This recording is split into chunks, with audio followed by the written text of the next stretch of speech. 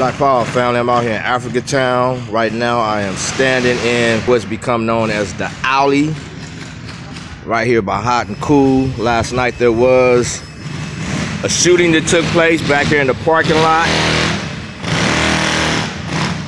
The person that got shot told us he had gotten robbed, and afterwards the person, for whatever reason, still shot him. Then the person that was shot ran through the alley. There was a performance happening with a small crowd. As he ran through, a lot of folks got up, and a little pandemonium broke out for a second, and the brother ran and made his way all the way over here across the street.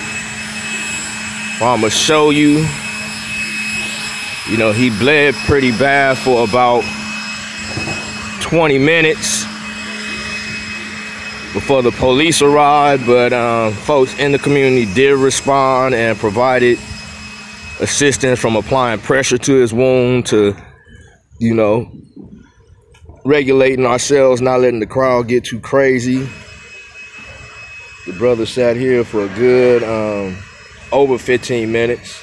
We want to thank our brother who stayed with him, applied pressure, and the sisters and others who talked to him, help him keep his eyes open. But finally, when the police arrived on the west side of the street, there were some cars parked as people were packing up after shutting down from yesterday's activities. But the police came, and the first two were somewhat reasonable. They respected the fact that community had took control of the situation, were assisting their brother. But as more police came, they, one, packed this side of the street, but then two, began to get overly aggressive, and a mini riot broke out. But finally, about 5 minutes after that, how you doing, brother? The fire trucks and paramedics arrived, but because they were not able to get through, they had to run from the corner down there on 48th Street over here to pick the brother up. And then once they took him off, the police continued to get aggressive, and another mini riot broke out. And at one point we saw one of our sisters, for whatever reason, running down the sidewalk, and she hit this phone booth, fell back to the ground, and police immediately began to rush her.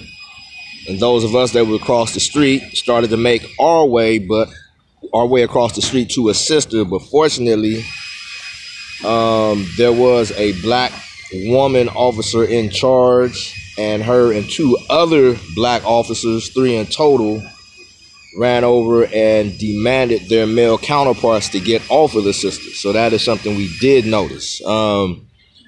But there are some concerns. As we've been stating, there are entities over here such as Community Build, Robert Saucedo, and others who have expressed interest in wanting to shut all of this down for whatever reason.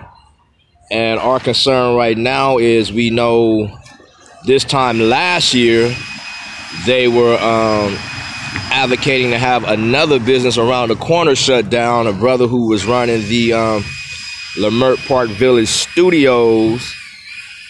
There was a shooting that took place in the parking lot back there, and a lot of people attempted to put responsibility on the brother that was running the Leimert Park Village Studio, because he had a crowd, even though the shooting had nothing to do with his crowd. It was way on the other side of the parking lot.